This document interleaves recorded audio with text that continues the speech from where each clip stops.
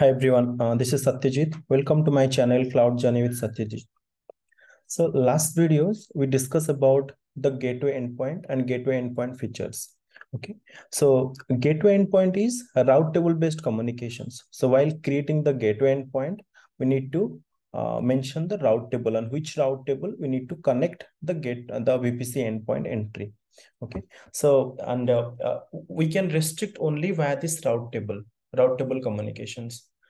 So other features is there is an interface endpoint. Okay, so interface endpoint is ENI based authentications. If you see my diagram, this is a gateway endpoint features. Okay, so in EC2 instance have that route table. On that route table, gateway endpoint entry will be added, so that communications will go via this gateway endpoint and reach the Amazon S3 bucket.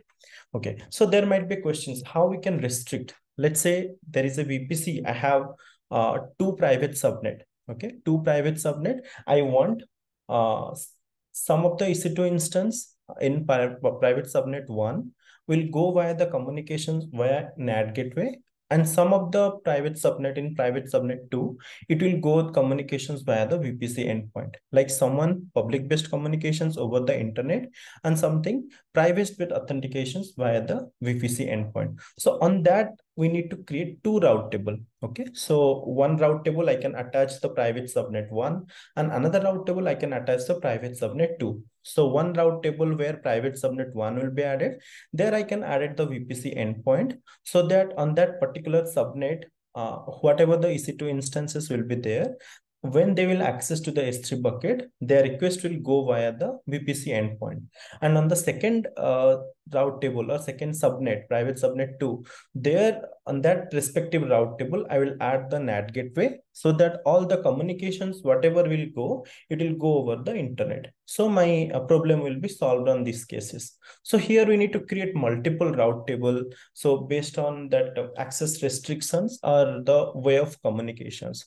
So then what is the interface endpoint or what is its advantages? Okay, if you see my below diagram, that is interface based architecture. Okay, gateway endpoint only support S3 and DynamoDB, but interface endpoint support multiple services like SQ. If you see my diagram, SQS, Secrets Manager, EC2, S3 also supports interface endpoint, and there are many more services. Okay, so how it will work? Like it is a ENI based architecture. ENI means the Elastic Network Interface. Okay, and we know security group is always attached to the Elastic Network Interface, so the access restrictions can be managed by the security group. Okay, so same scenario. If I have two pair of subnet, I want one pair of subnet communications will go via the internet, and another one pair of subnet, I want the communications will be go via the interface endpoint. So here we don't have to create a route table because it is not a route table based restrictions. So what I will do while creating the interface endpoint, which security group I will select it. On that security group, I will add the CIDR range of the particular VPC, particular subnet where I want the communications, private page communications. Let's say private subnet 1.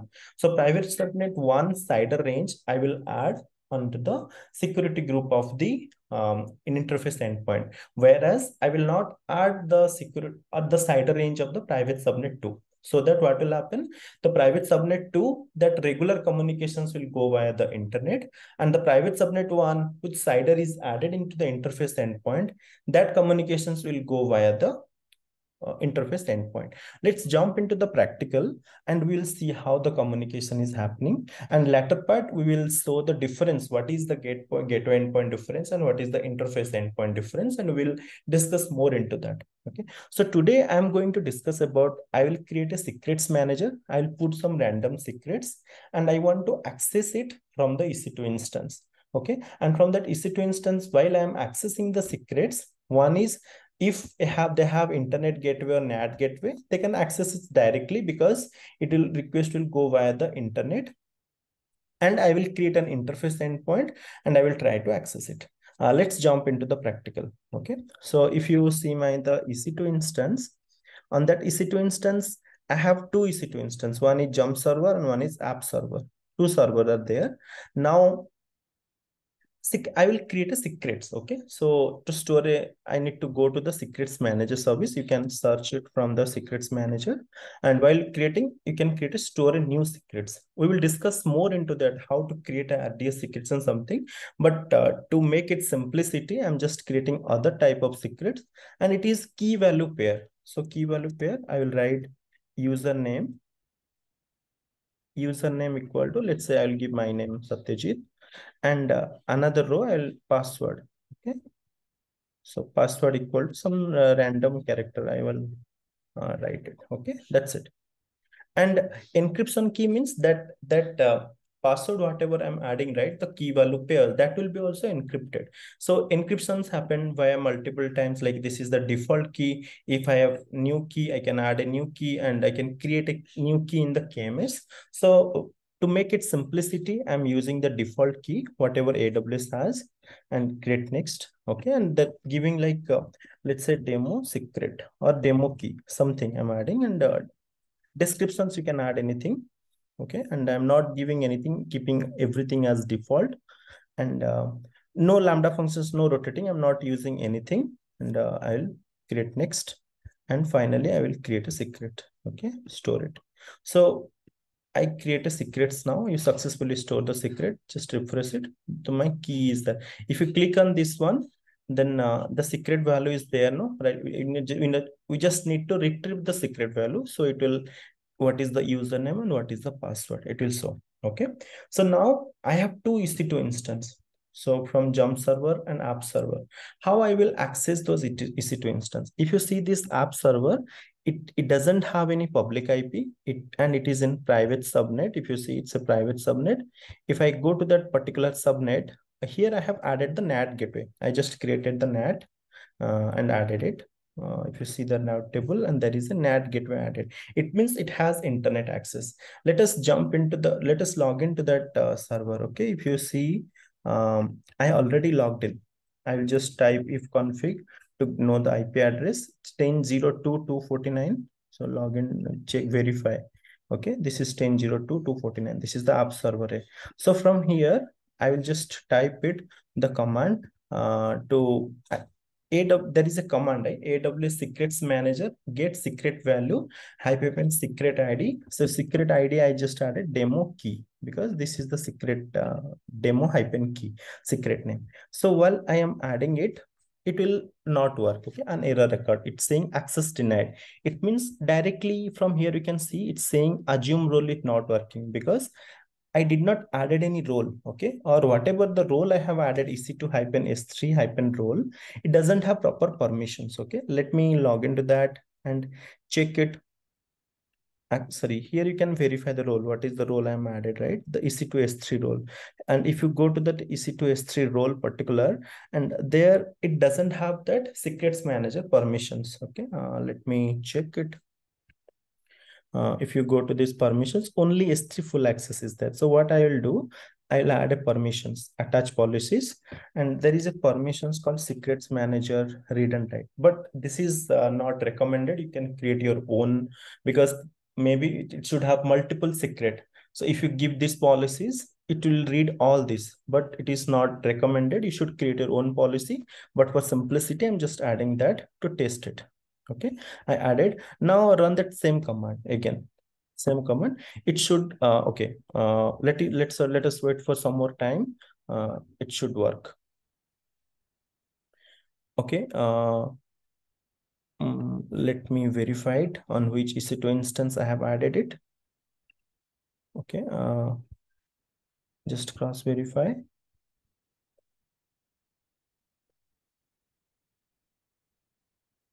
Okay. Secrets manager read and write I have added. Let me cross verify again. Okay, see, now it is working, because to adding the role and getting something, it will take some time. So now I'm able to get it, what is my username and what is my password. It is happening over the internet. Okay, so now let me remove it. Let me remove the NAT gateway. Okay, I will just go to the particular route table and go to the particular routes and remove the NAT gateway entry. Once I remove the NAT gateway entry, it should not work. Okay, it should throw the error. Okay, there is, if you see, it's not coming. After some time, it will say timeout. So now how to create an interface endpoint? Okay, let us go to this endpoint and create an endpoint. And here you can just add VPC-A-interface, any name you can add it. And here you can type your secret manager. Okay, this is the secrets manager com.ap south 1. Secrets manager is a regional service. That's the reason it's coming ap south 1 and type equal to interface. So select that. And here you need to select the VPC-A. And here it is adding subnet because it will create ENI in each subnet. Okay, so my EC2 instance is AP South 1A. So I need to select that. And here you need to select one availability zone. Let me select private subnet. I cannot add both. Okay, and also I can select both AP South 1B. Here also I can select another. You can select one only, one or depending on. And here IP address type is it support IPv4. So I need to select IPv4.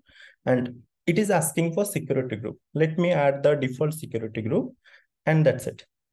It will and that's it. Okay, you need to give a name, select a VPC, and select the subnet. So now I'm adding two subnet, AP South 1 and AP South 1B. So in both the subnet, it will create two ENI, two elastic network interface. Okay, let me create the endpoint. So endpoint creations, it will take some time. It is in pending state. By that time, I will pause the videos, and once it is up, and I will resume it. Okay, so it took 3 to 4 minutes of time to make the statuses available. So now my interface endpoint is created and it is in available state. Okay, and there is a security group, right? On that security group, default security group, if you go to that security group, I added all traffic.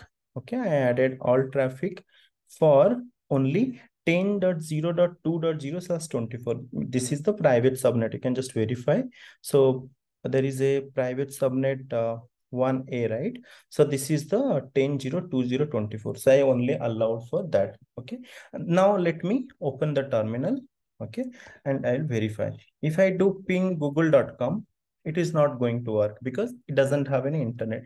Now let us run this same command, secrets manager. Okay. It's saying access denied. It will take some time. Okay. Because it is throwing the same error. Okay. See now the same 10.0.2.49, I'm able to access it. I'm able to get the my credentials. Okay, so and it is once again I'm doing ping google.com.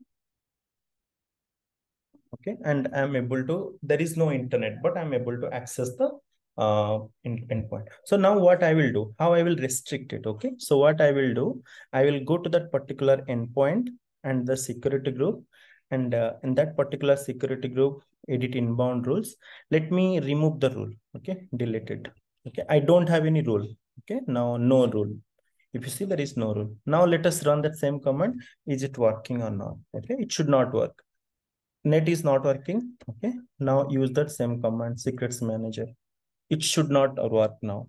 If you see, it is not working because there is no particular rule added. Okay, there is no, in the security group side there is a restrictions. Okay, so what I will do, once again I will add it, edit inbound rules, add rule, and I will open all traffic for the 10.0.2.0/24. Okay, and save the rules. Once I added the rule, let us run that same command. It should work now. Okay, see, now I'm able to access it. So the restrictions can be happen via the uh, security group. Now you might have one questions like how we should verify, or how I am very sure that request is going via the ENI. So to overcome that, I open two terminal. Okay, let me open another terminal, another window. Okay, and let me log in it. Okay, so I simultaneously open this one. And let me log into this jump server.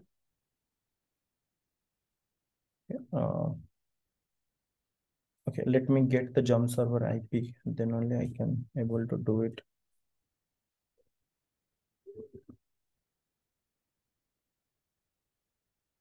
Okay, then again log into the private IP of this private. Okay, So now I'm able to log into the private. Okay, let me pause it. Okay, fine. So now there is a command TCP dump to packet trace the packet, right? So the command is TCP dump -i, and what I want my Ethernet port, my ENX, like what is the Ethernet port? How to verify what is the Ethernet port? You just hit config, and this is the ENX0 primary Ethernet port. Okay, so I should use that command TCP dump -i. This is the same EC2 instance, private both. I want to capture the trace. I need to trace it. Okay. So ENX0. Okay. Port, and the communication is going 443. Okay. I'm entering it. Now I will use the same command, secrets manager. Okay. Once added. Okay. Let me cancel it. Now it gives some IP details, the communication details. So now I capture it. So the communication is going, this is my IP 10.0.249. So requests are going from here. It is redirecting to the 10.0.2.95. Okay. So we need to verify 10.0.2.95. Okay. What is the IP of 10.0.2? What is this 10.0.2.95? Okay. If you go to this ENI, Elastic Network Interface, 10.0.2.95, just verify here the IP address 10.0.2.95. Okay, this is the endpoint interface. You see, this is the endpoint interface, and this is created by now only, like which we used. Okay, this is the interface endpoint. So communication is going via this interface endpoint. Okay, so this is for this today's video. Like we know, like we understood how to create an interface endpoint and how the communications can be controlled via the security group, and how the communication happening, or how we are very sure by tracing the, or by capturing the TCP dump report. So from there we identified requests are going from the server IP, and requests are going via this ENI. Okay, and we can control all the communications from the security group of that interface endpoint. Okay, so this is for just to verifying how interface endpoint work, and we will in the next videos we will understand the use cases of the interface endpoint. Okay, that's it for today. And if you have any questions or something, put it in the comments. I will read that comments and I will help you out. Thank you for watching my videos. Thank you.